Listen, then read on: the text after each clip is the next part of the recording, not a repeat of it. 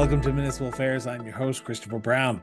Today, we have a special focus on a podcast dedicated to the Toronto municipal political scene, the MuniciPALS. The MuniciPALS is hosted by the dynamic duo of Matthew King, a seasoned podcaster and host of This Time in History, and Philip Mills, a former Toronto City Council candidate from 2021. Together, they bring a wealth of knowledge and experience to the table, offering insightful commentary on municipal affairs in Canada's largest city. Their podcast is certainly a resource for anyone interested in the intersection of local, provincial, and federal politics and how these three layers of government impact the city of Toronto. So in today's episode, we'll explore the current state of municipal politics in Toronto, take a closer look at Mayor Olivia Chow's first year in office, and discuss the significant challenges that lie ahead for the city. Whether you're a Toronto resident or a passionate about urban governance as they are, this episode promises to provide valuable perspective and thought-provoking discussion on everything Toronto. This is Municipal Affairs. Matthew, Philip, thank you so much for doing this. Greatly appreciate it. I'm looking forward to diving into Toronto municipal politics, to the city of Toronto, or as we call it out here in the West, the center of Canada, because everything happens in Toronto, it seems like, and nothing ever comes out west. So I want to start by asking the first sort of simple question, but it's an overarching one. We'll start with Matthew, if you don't mind. How did the idea of the MuniciPALS come about? Well, that's a great question, and it's actually best to go to me because I started it all. What happened was I have another podcast that I still do from time to time, and it was 2022, and the municipal election was coming up, and I said to myself, okay, we're doing history, but I want to cover the election. And then the co-host I had at the time, he's like, nah, I'm okay. So I was like, that's okay. I'm going to do this. So I did the whole 2022 municipal election by myself. I did a lot of interviews. I interviewed a lot of candidates. Some of them got elected, most of them didn't. Philip was one of the people that I interviewed. And after the election ended, I ended it with a live YouTube special. And then I went on vacation. When I came back from vacation, I contacted Phil. I said, hey, you seem like a good dude. I know we're not politically matched, but I think that's a good thing. Do you want to start a podcast together? I want to leave the history on my other podcast, and I think municipal politics deserves its own podcast. And at the time, I hadn't seen anything like that with the limited scope that I looked around. And so I said, Philip, let's do this. He came up with the name. I came up with the format, and then we just kind of ran with it. And our first episode was just us, but then we brought out the big guns. We had Chloe Brown on really early, like the first episode. First guest, yeah. Really early, we had Norm DiPasquale on. I'm sure I'm missing a few, but those are the names that come to mind. So for those who don't know, Chloe ran for mayor of Toronto in the 2022, 21 municipal 22. election. 22 municipal election, and Norm is, and I just want to make sure that I know because I'm blanking on the person right now. Norm is who? Phil's better with that one. Norm is who? Norm is more of a local activist. He's in charge of Ontario Place for All right now. He previously did No Jets TO. And he was a candidate for city council for Ozma Malik's ward, Ward 10, I believe. Nope. You're right. 11. It's not Ward 10, Ward 11. Diane Sachs's ward, yeah. And also he was a former federal candidate for the NDP in Spadina Fort York. So for you, Philip, you have a municipal background because in that election that we are just talking about, you were actually a candidate on the ballot. And if you've listened to my sister show, Cross Border Interviews, I always ask the simple question. And since you put your name on the ballot, I've got to ask you this question. What was it about municipal politics that drew you to it? That's a very good question because it's like, the more I want to say a lot of people who are into politics, but kind of very I want to say, I don't want to say shallowly, but I mean like with minimal information. A lot of people focus on federal politics in the same way as if we focus on American politics, people are kind of focused on the country as opposed to individual states or cities. And I got the sense that most of the issues that I was having as an individual was more happening at the local level. And the more I paid attention to municipal politics, the more that it sort of became uh, it just seemed like an area that I could feel that I could impact it more. I didn't think there was really an opportunity for me to join one of the established parties for provincial or federal politics. So municipal just, it really piqued my interest. So I just want to make sure that I'm doing my due diligence here. Had you ever put Matthew, did you ever put your name on the ballot or had you ever considered it? So ever since Rob Ford was the mayor, I have wanted to do that so badly, but it was never the right time, Um, but in 2026, I am going to run for city council in Ward 1, Etobicoke North. We've been talking about that for quite a while on our show. That is the plan, and I'm ready. Let's go. So that with that being said, let's dive into the city of Toronto and the state of the city of Toronto and the municipal sector of the city of Toronto. And I want to get this first question out of the way. And I'm going to start with Philip, if you don't mind. In your opinion, what is the state of municipal governance and municipal politics in the city of Toronto today, would you say? So I feel like the city has sort of been left in a bad state of more than a decade of austerity politics by our previous mayors, John Tory and Rob Ford. Matthew, I think, will have a different opinion on where we stand, but that's sort of where I see Olivia Chow is elected mayor, and she has a lot of fixing up to do. Now, it's not the mayor isn't the sole person to solve all of our problems, but our garbage bins have been a mess. We've got our streets are in desperate need of repair. TTC is in a financial crisis. Like it's everything. We've put off so much of our infrastructure, of our repairing, that it's going to cost us so much more money to get into like a good state of repair in the city. It's going to be a lot of work and it's going to be really tough. And I feel like that's where we kind of are. We're in a bad position that we have to dig ourselves out of. Do you think Mayor Chow can do it? Because so she got elected a year ago to like literally in June 21st, if I'm not mistaken. She has, I think, almost a year and a half, 2 years until the next general election in 2026 to potentially do something as her first term. Do you think she can do it, Philip? Great question. I want to believe that she can, only because the impression I get from the other people who've wanted to run, a lot of people promising freezing property taxes, and we need those revenues sort of thing. The only candidate who is willing to say it out loud, like we need to tax, we need to like bring those revenues up.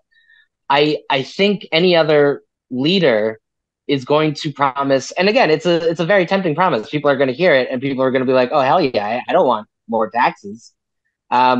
But I think any other leader would kind of put that up, and I'm worried that if Olivia Chow doesn't use her political capital very quickly right now, I think the city is going to be in a bad place, to be honest. So let's hear from the other co-host of the Municipals, Matthew. From your standpoint, what is the state of municipal politics in the city of Toronto today? Well, I agree with Philip. Olivia Chow But inherited a mess, but it's Yeah. what you do about it. And I mean everything that Philip said is correct. I just her approach is the sticking point. That's where he and I disagree. She made Phil, you might have to help me out with this one, but she made three pledges during the by election. One was she would not use the strong mayor powers. She used them.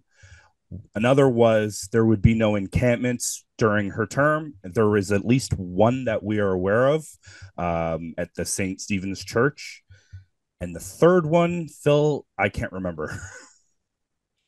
Oh, was the third one? I think the third one, or at least something that I would focus on, Oh, is Ontario her commitment Place. to Ontario Place. Yeah, She and she and I've said this on our show, even though I think it was a great deal, it doesn't match what came out of her mouth. And that's the issue I have. I want and I know that it may look like it may sound like we want to live in fantasy land, but I want our politicians' actions to meet what comes out of their mouth. So, but let's speak. Let's bring it down to reality here. That never happens. No matter who you get, no matter what politician you elect, municipally, provincially, or federally, the actions are never going to match what the words are. Yes, there's going to be a few. They can throw you a bone and say, "Hey, look what we did. Look at this great promise that we've made, and we're trying to get it through, but we just don't have enough money." Is it Absolutely, okay? but Go ahead. absolutely, but a lot of that I like I separate the federal and provincial government from the municipal government based on the fact that the federal and provincial governments are parties which are controlled by party leaders and controlled by the donors who donate, where municipals are one person. And yes, they may um, subscribe to a certain party's ideological stance, or they may have previously been a part of it and are not anymore, but are closely aligned, or fill in the blank. But again, you're dealing with one person. And yes, like I said, Olivia Chow's been NDP before, but right now she's just Olivia Chow. She's purple So, Olivia Chow, don't you know? According to her signs. That's all I remember from that election is the purple. I was like, okay, go for purple, only one. So well, where are you? the one Go thing I ahead. will say is it's not my fault. I voted for Chloe Brown. I also endorsed Chloe Brown. So we are a year into her mandate, and I want to just ask a simple, I always say simple question, but they're never simple because there's always overarching, and then I ramble on for 5 minutes.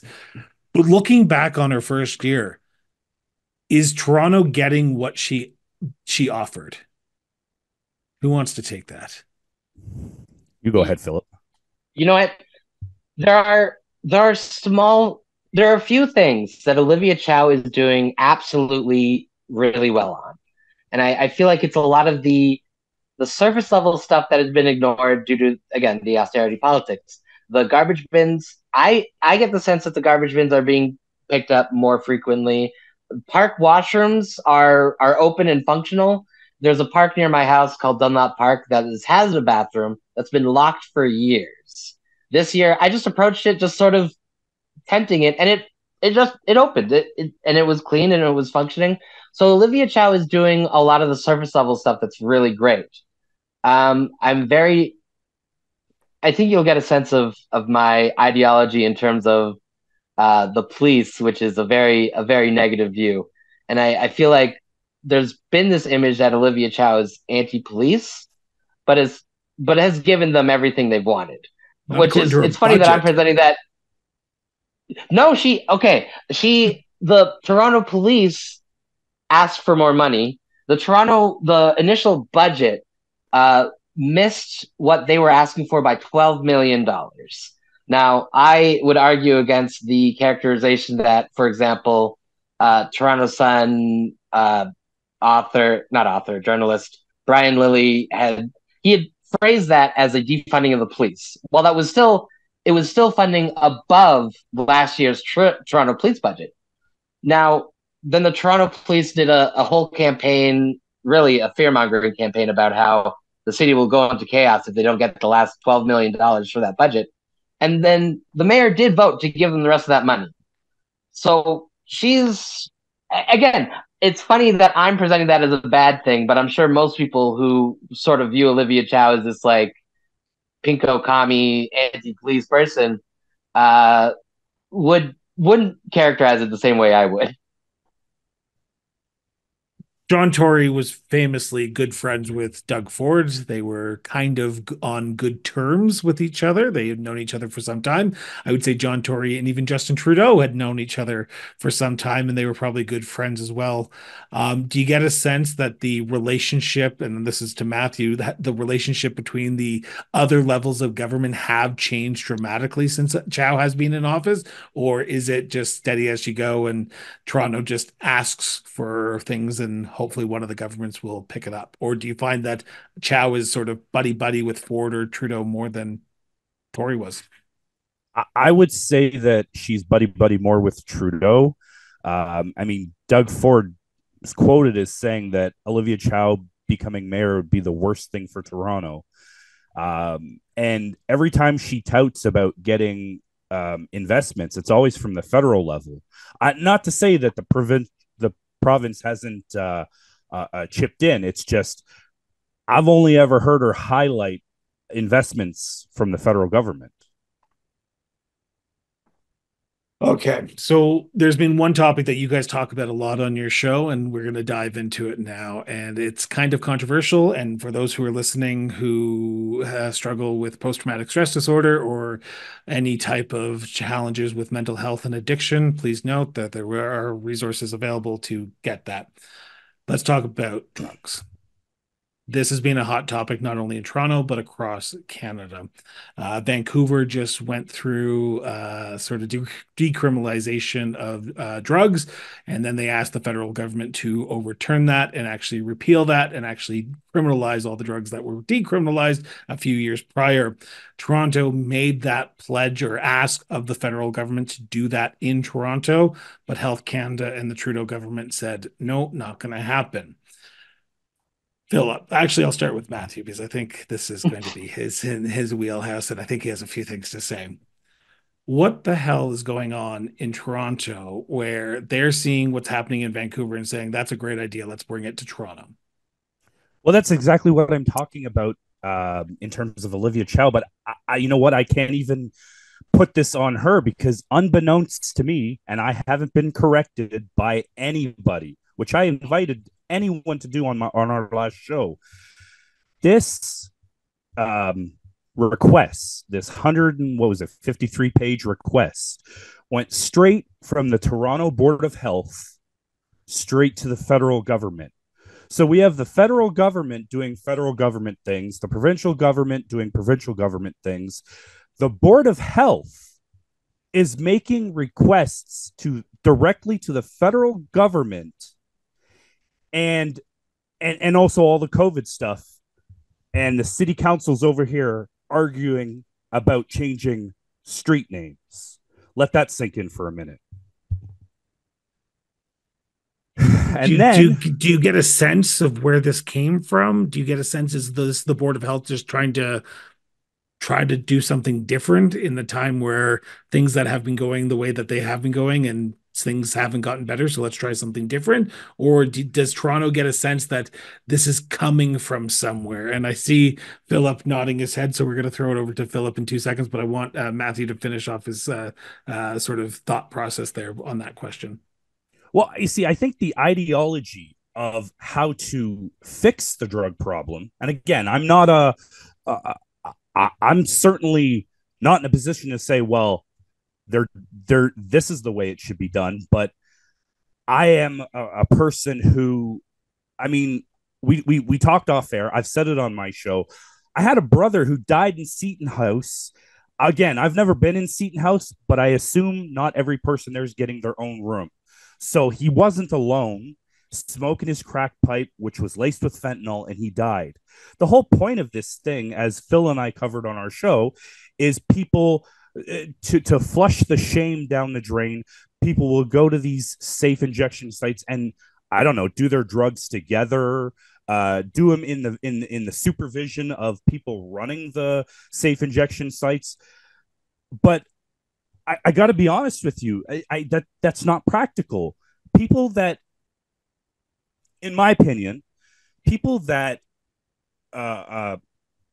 like to dabble in drugs, they could be compared to people who drink. And a lot of people, I used to drink, I don't anymore.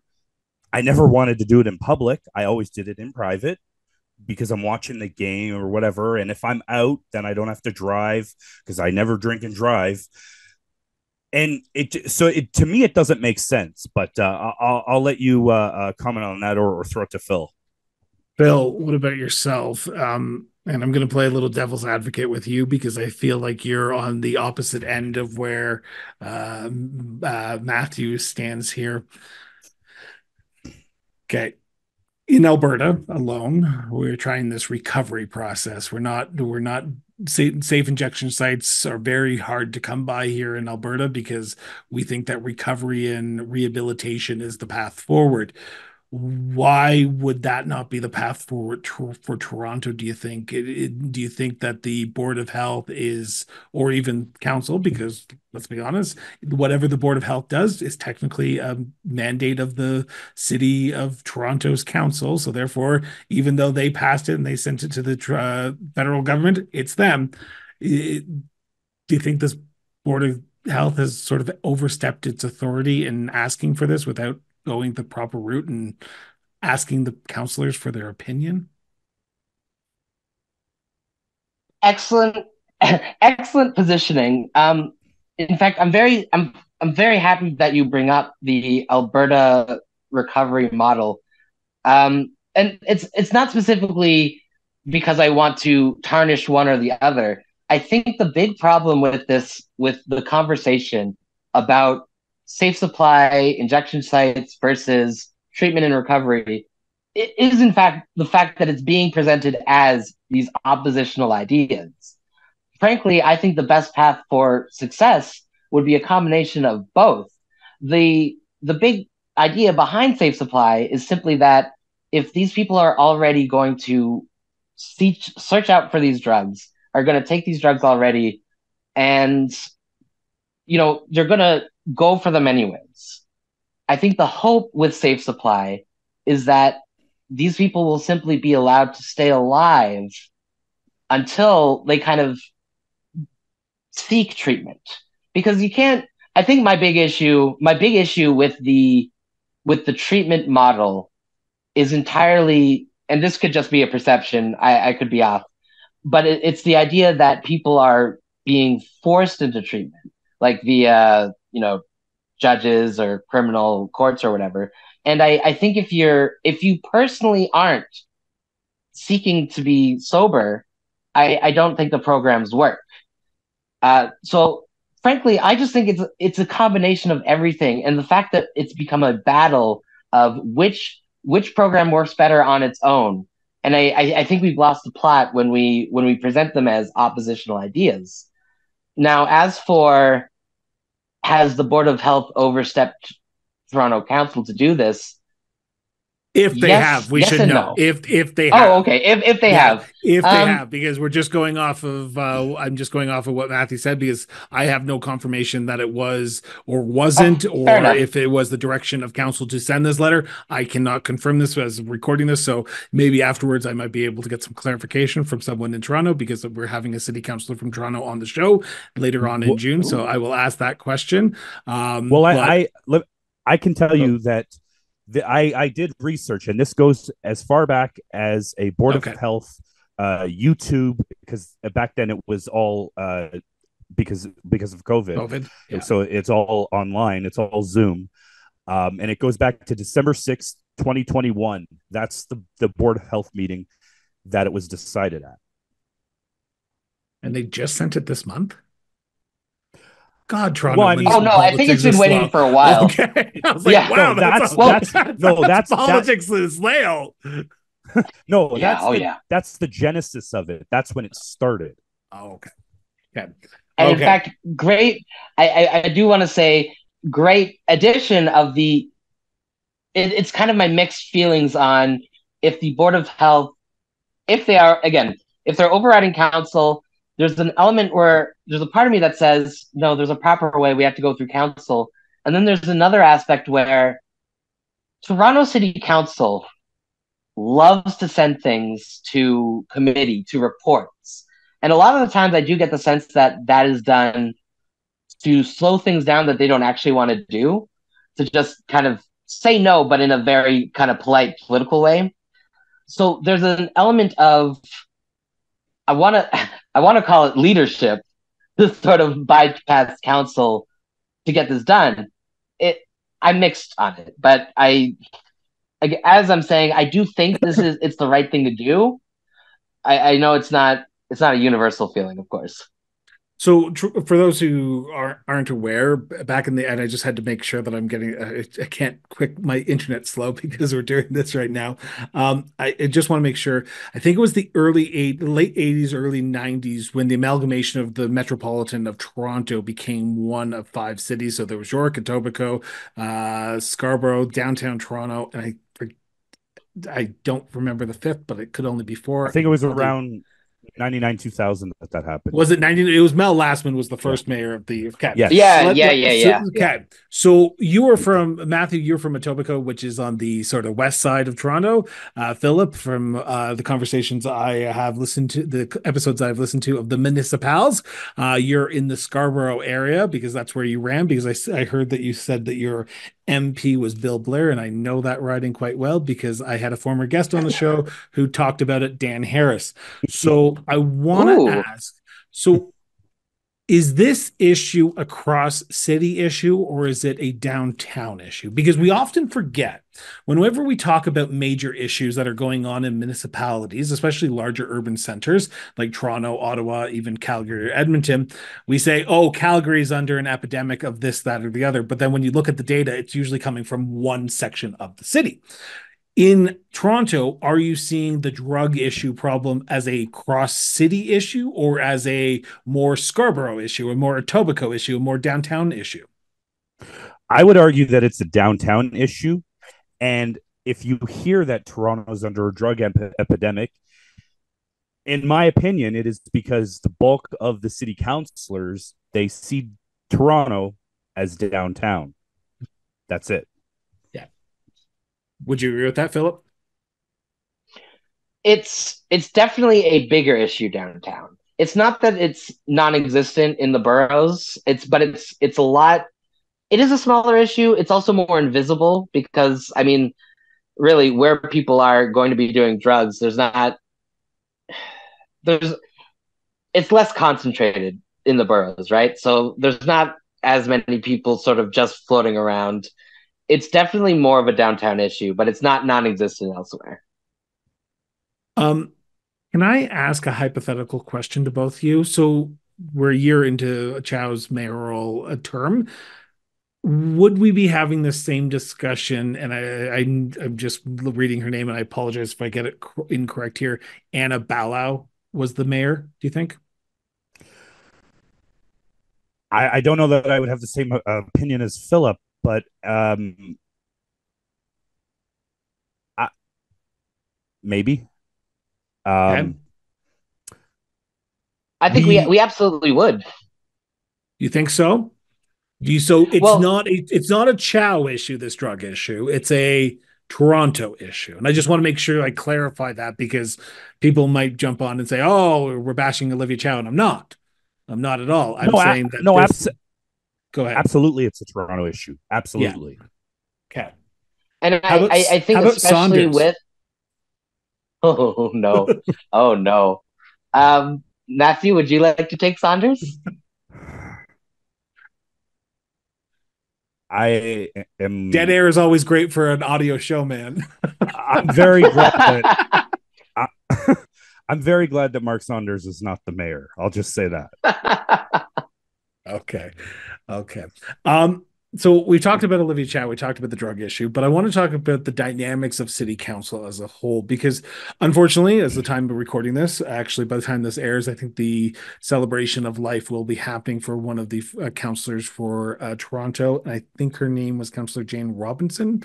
Correct me if I'm wrong here. Yep. Okay. Jane Robinson. Right. So let's take her out of the equation right now. Respect the people who have passed, but the dynamics on Toronto Council, which I watch on a reoccurring basis because I'm one of those nerds who watches council meetings. It seems like they are in an era of continuous election cycle right now, because they have a new mayor. The whole council is kind of in this point of we're getting ready for the 2026 election, and we're already drawing the lines in the sand. Would that be a keen observation from an outsider's perspective? Well, this whole election cycle, as you put it, was started by none other than John Tory. He resigned. Then we had the by-election, and Olivia Chow won. But in order to run in that election, Mitzi Hunter had to resign from her spot. So her spot at the provincial level became available. Okay, did she have to resign though? Because I worked at Queen's Park for 9 months, and I don't think only if you're elected, or is it in the Ontario legislature handbook that you have to resign if you're running for another seat? So the weird thing is at the city level, so we had a few councillors run for mayor. They didn't have to resign to do it. But Mitzi Hunter did have to. Okay. So continue on. And she was the only one who had to. So she resigned. So her spot at the provincial level became available. Gary Crawford ran for it.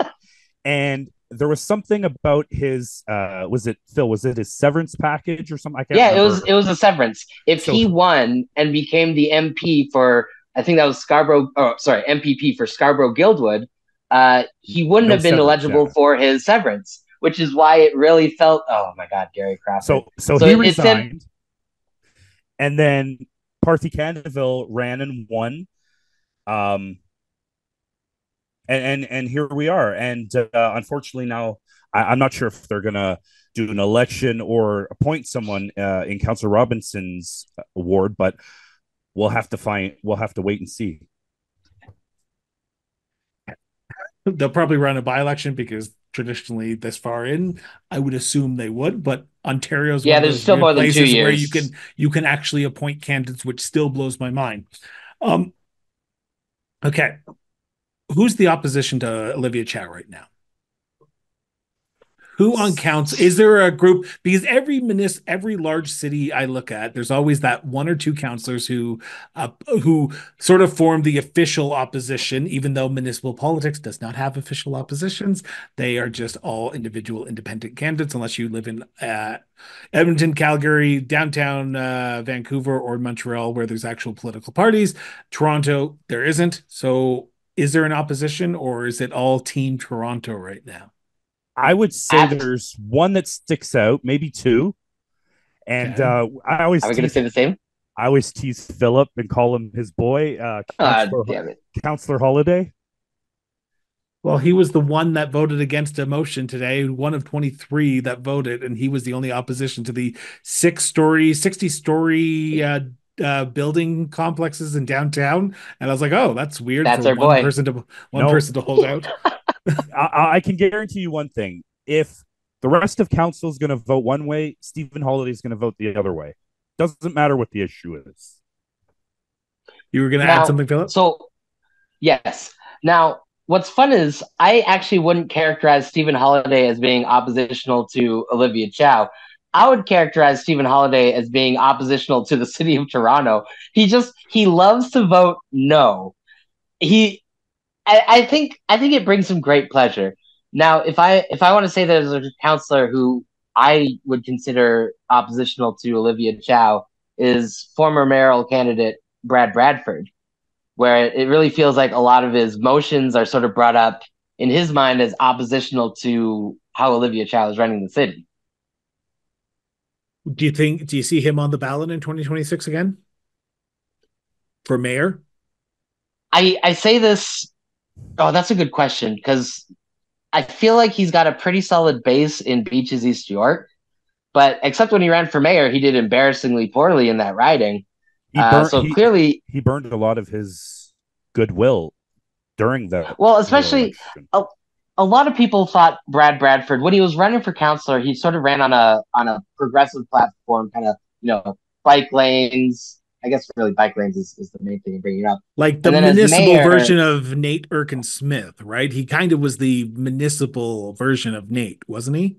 Yeah. You know, and they actually are the same riding too. So yeah, I think that's a good comparison. Yeah. I know things.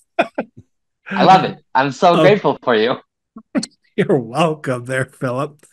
Uh, where does the city council go from here? Because this was a big turnover year for the last election in 2022, and this kind of new council is still finding its sea legs, it seems like. But do you see there's going to be a high turnover? Because here in Calgary, because I'm just trying to make some analogies here. Here in Calgary, we saw massive turnover in 2021. Like we probably had the majority of councillors in Calgary be new compared to returning or incumbents.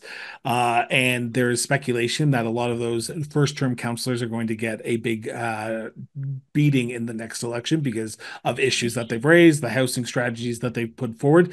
Do you see a sense that people in Toronto are getting concerned or sort of frustrated on what's going on at downtown City Hall? I'll start with Philip on this because Matthew's taken the last few. um, I haven't gotten too much of a sense that there's too much. I want to say specific instances of people being sick of their individual counselors. Like I could bring up my own griefs with many of them. For example, we just had Nick Mantis, Scarborough. He's one of the Scarborough wards. This will sound unrelated, and I say this because it feels like no one has made it a controversial thing. He went on this. It was a city trip to Italy, and then he missed his plane. He spent extra on like luxury cars. He didn't like his accommodation, so they changed it up. So all of those like funds that he spent, he came to city council to ask to be reimbursed. Now I think that's a disgusting waste of money. And I would, if I were in his ward, I'd be so mad about that. But again, nobody's really talking about it. It's very silent about those sorts of little things. So I don't really know where people are in terms of if they're truly feeling upset by this council. Matthew? Well, I mean, there were I think a couple counselors that came back to be part of John Tory's. Are you going to talk about the re-election? Are you going to talk about the re-election signs? Please talk about the re-election signs because I know you have an issue with it. In my own ward, Ward 1. Now, Vincent Crisanti, he's a great guy, good guy. But he was misleading during the 2022 election. I went to the all candidates thing, and his sign says re-elect. It's disingenuous because he lost to Michael Ford. And the only reason that Michael Ford is not still city councilor is because he moved up to provincial politics. So we had, I don't know, a shoestring of fill-ins. And then now we have the 2022 election, and he's with the sign re-elect Vincent Crisanti. And I'm like, that's disingenuous. Now, he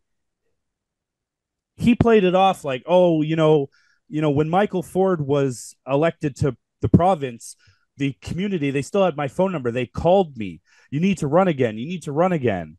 So that's the way he answered the question.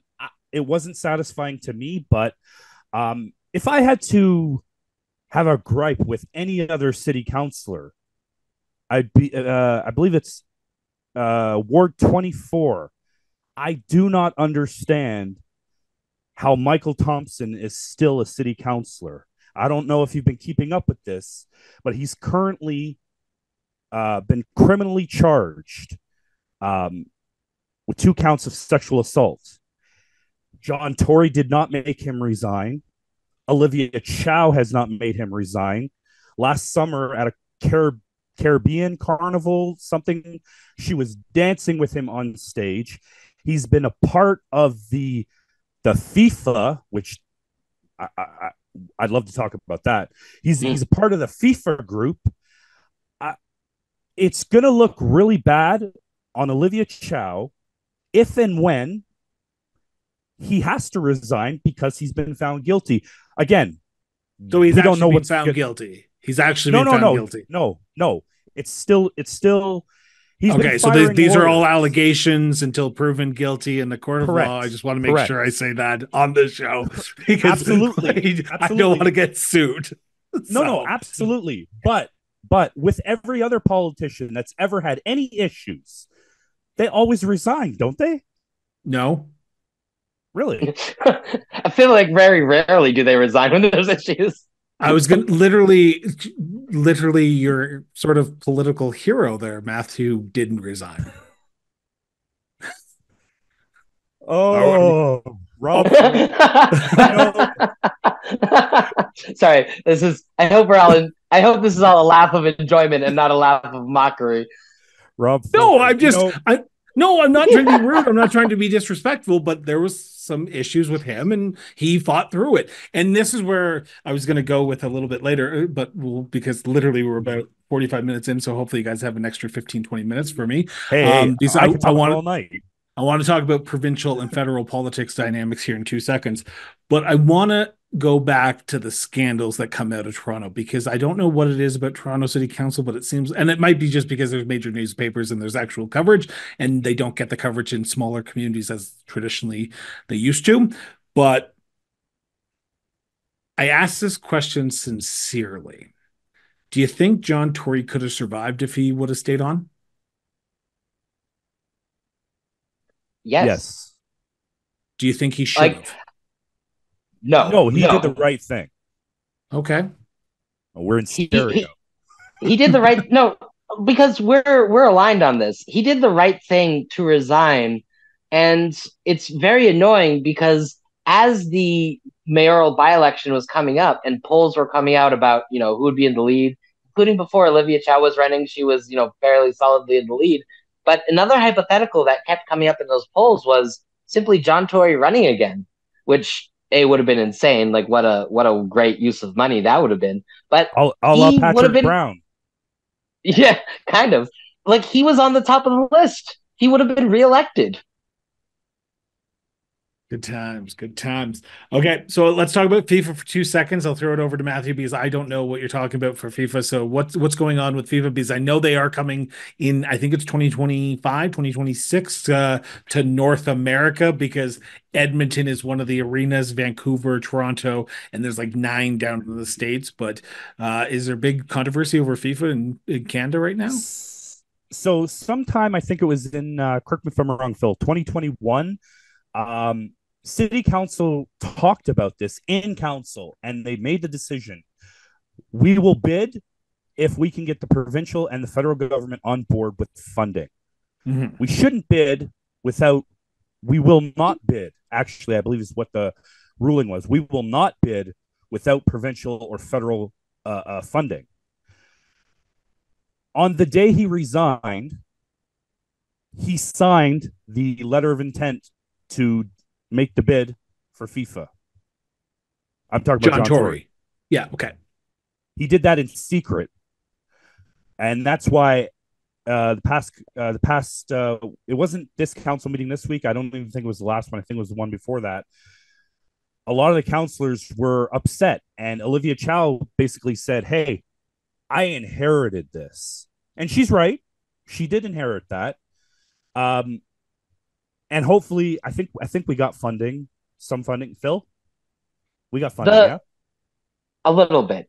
Ultimately, the most scandalous aspect of this entire thing is simply that a big factor of the last election, both the citywide election in 22 and the mayoral by-election in 23, was just talking about the fact that the city has no money. We're dipping into the reserves. And we're spending so much money to make these games happen, and that's sort of the scandal. That's what the scandal's about, really. And Josh Matlow actually went into it during council a little bit more. He said, because FIFA's getting the gate, plus they got the money that we bid because they took our bid. And he said, so what if FIFA, because we're going to use BMO Field, which is at Exhibition Stadium.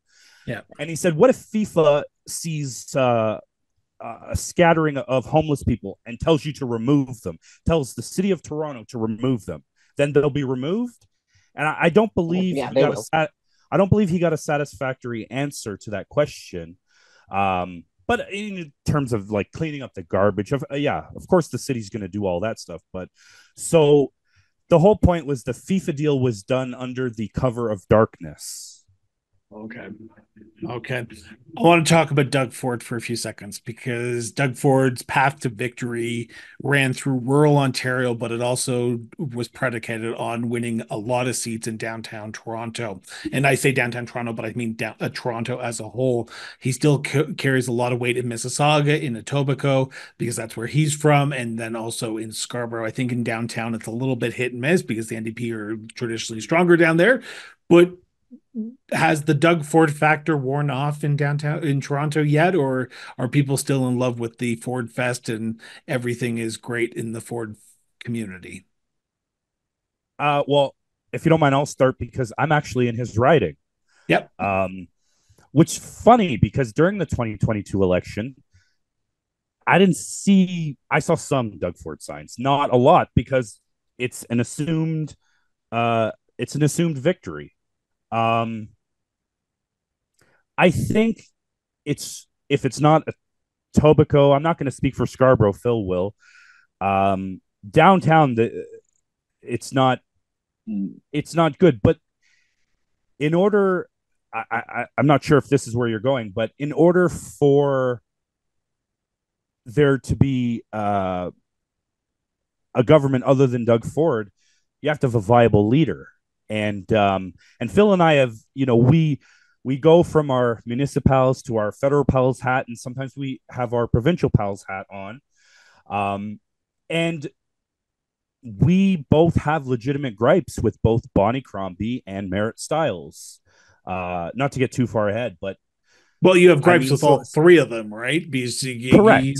You have Absolutely. talked openly that you were a Doug Ford supporter, and now you are sort of an oblivious, like I am federally, political leaner because you don't know who to vote for because they're all seem like there's no strong leadership. Like back in the days when Mike Harris was around, Mike Harris, Ernie Eves, like as much as we all might love to hate them because I grew up in Ontario, so I went through the education system during the Mike Harris year, so I know Mike Harris quite well.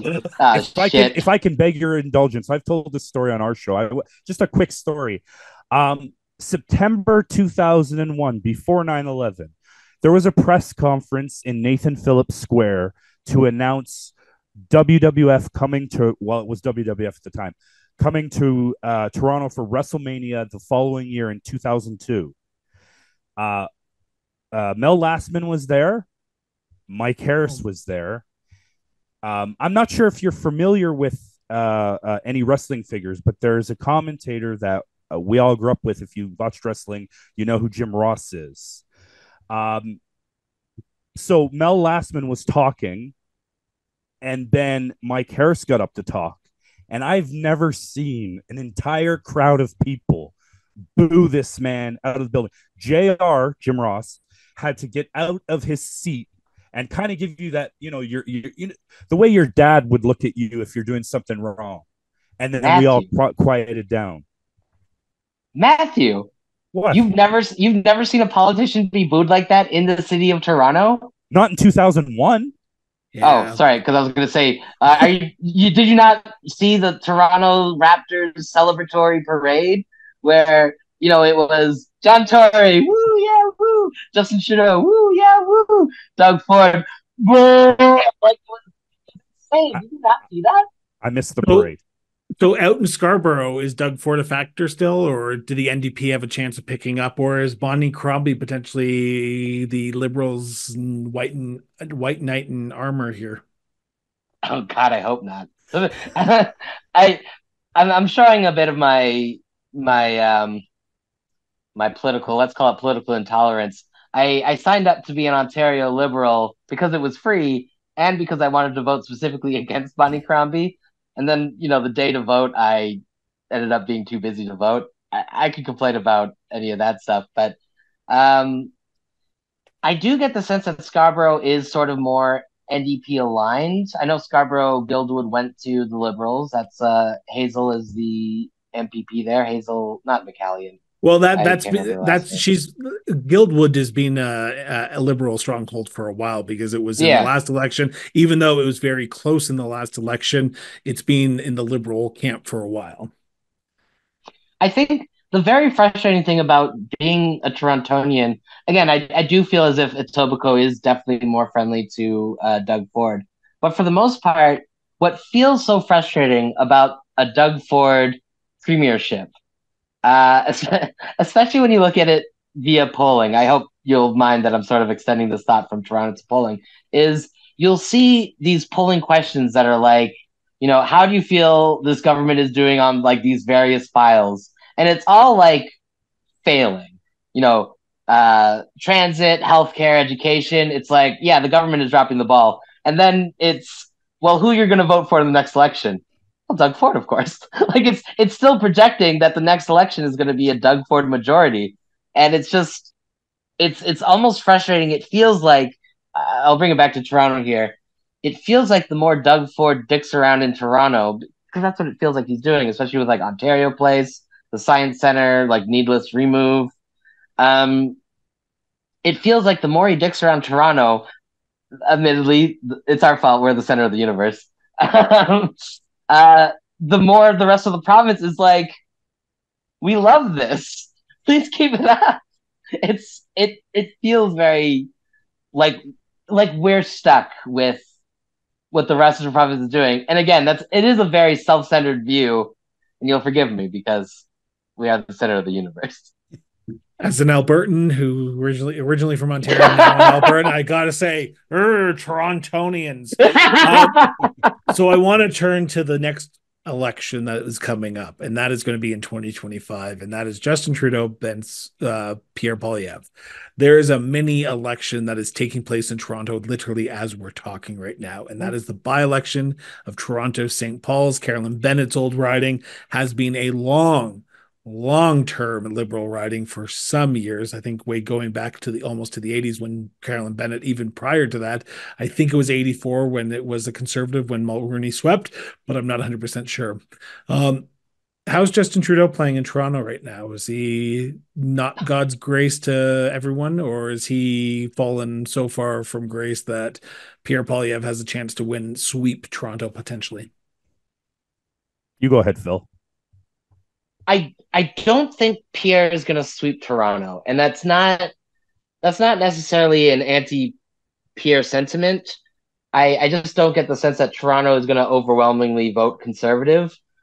Even in the current by-election that you brought up, Toronto St. Paul's, I think it's going to be a liberal victory.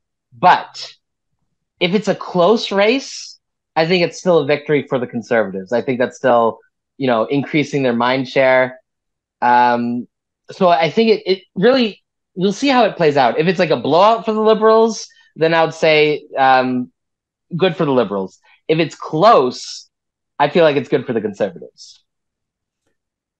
I just want to say, that Josh Matlow made the right decision not to move up, even though he could have.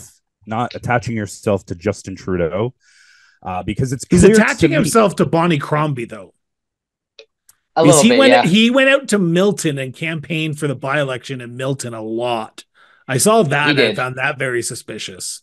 Go ahead. Interesting. I honestly believe that, we had this discussion February 29th. I predicted there would be a walk in the snow again, a la his father, and I was wrong. It's very clear to me that he's not going to resign. He's going to run in this election, and he's going to get slaughtered in the same manner that Kathleen Wynne got slaughtered. I don't think he's going to lose official party status, because I just don't, because it's a lot bigger. But I predict a strong Pierre Poilievre majority government. Now, with that being said, I know you didn't ask, but I'll offer it. I have been against parties. Doesn't matter the political stripe. I'm going to vote independent because, well, that's the way I believe. The only time that changes is if we're leading up to this election, and for whatever reason people start drinking. I apologize, but I'm a little anti the Orange Crush. If people start, no, please, nobody's drinking the Orange Crush this election. No. If people start drinking the Trudeau Kool-Aid again, I I might be forced to vote for Pierre Poilievre. And although I think he's entertaining, um, I would sleep better at night if I could vote independent. But I do believe that Pierre Poilievre is going to win, and he's going to, as Phil said, I'm sure, because you've heard our episode, in the beginning, when we have the song going and the quotes, the very last thing Phil says is, the moment we go to an election will be the end of Prime Minister Justin Trudeau.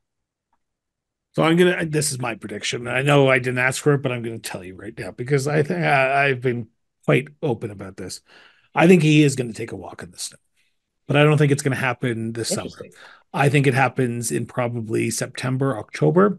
Leadership race in February gives the next leader 10 months to run up until the next October 2025 election. The only reason I say that is because, and I just wrote an article about this, and this is why. I think everyone who is a liberal right now needs to be watching what is going on in the United Kingdom. Richie Sunak, the leader of the Conservative Party, who is 20 points behind Keir Starmer, just decided that, hey, we're going to go to the election on July 4th. Why? Because we're 20 points behind, and that's the cool thing to do. If Richie Sunak can win, and that's a big if, just like he has insurmountable odds against Keir Starmer, like Justin Trudeau has against Pierre Poilievre. If Richie Sunak can win and pull out a win somehow in a 6-week campaign, Trudeau stays. If Sunak loses and loses big, he watches what goes on there, and he has to think hard this summer. He has one last barbecue circuit in him. He resigns potentially. Hey, we're going to resign February 28th, become the 10th longest serving prime minister, beating, I think, just eking out Stephen Harper by like 1 or 2 days. And that's barely. There's my prediction for you. For those who want my opinion because they listen to me all the time talk, that's my opinion for this show. Before I let you guys go, can I just one more thing? I just want to add in that I'm open to that happening, but that doesn't change what's going to happen on election day. I still believe it'll be I think it's going to be a majority. I just don't think it's going to be a Kathleen Wynne blowout. And I say that because Montreal will not vote for Pierre. Know what? Toronto, downtown, they'll probably, because the NDP are faltering so bad right now, and we haven't even talked about Jagmeet Singh, but let's be honest, it's going to be it's going to be Justin Trudeau and Jagmeet Singh's last election as leaders. Just hypothetically, there's no other plausible outcome on there. So we're going to have 2 new leaders. So the Liberals are going to coalesce, as they always do, around the Liberals, unless there's a Jack Layton, but there's no Jack Layton in this election. So the Liberals don't have anywhere else to go like they did in 2011. So they're just going to stay with the Liberal Party as is and just hold their breath or stay home. So there's my before I let you guys go, because I've taken now almost an hour and a half of your time. The MuniciPALS. You guys come out on a semi-regular basis. I don't want to say weekly basis because I notice that there's times that you do come out. There's times that you come out like twice a week for sometimes, but bi-weekly. We used to be weekly, but we've had between the both of us, we've had changes to our work schedule, so it's just better to do it bi-weekly. It gives us a chance to sit down and in-depthly watch city council meetings. I make notes and observations, and then Phil either tells me I'm right or I'm wrong. So which it seems like he tells you you're wrong a lot more than he tells you that you're right. I'm just saying from the episodes that I listen to. We're friends.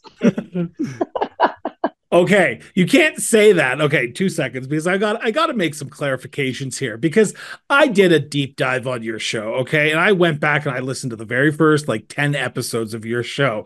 And in the beginning of this episode, you said, "Oh yeah, I had Philip on my show during the municipal election." If you go back to listen to episode 1, that is a complete lie, because he even says, "Oh, you both even agree on the show." No, we weren't able to, because I didn't get the email until after the election, because I got the email along with the election sign email. So I didn't even get the chance to talk to you during the election. And then therefore, don't. Oh yeah, you guys didn't.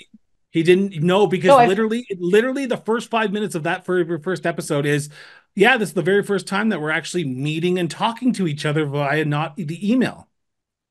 Oh yeah, no, no, no. We That actually is. didn't. No, we didn't. Remember, Philip? We didn't meet until we Oh, didn't okay, yeah. physically meet. No, we did stuff over Zoom. Okay, I No, got you. but the interview between us is actually on This Time in History. Uh, See, I dropped the F-bomb. See, I was gonna be. I was trying. I was holding that back. I was like, but I listened, and you. I guess you decided you didn't do the interview. Well, okay. I I was guess. I was so confused because I was like, no, we did an interview. Yeah, Okay, maybe I was wrong. Maybe I was wrong. you You did. guys can catch the Municipals as you just heard over the last hour and a half. Had great conversation about what's going on in municipal world in downtown in Toronto and everything that sort of comes along with everything that goes along with Toronto, federal and provincial politics as well. You can catch that on Spotify and Podbean. The links to those are in the show notes. So if you're listening to this, please scroll down and you can check them out. Please subscribe to them. The links to their social media accounts will be there as well. I think we found one, but we don't talk about that one on this show because we don't agree with that one, even though that's how we connected. But we don't connect to them because we don't like them too much because they're anti-Semitic. That's my own personal opinion. Oh, what are That we being talking about? said, wow. Anyway, with that, Matthew, Philip, thank you so much for doing this. Greatly appreciate it. It's always a pleasure to talk to people who are passionate about municipal politics as I am. So thank you so much for taking time in your busy schedule to do this.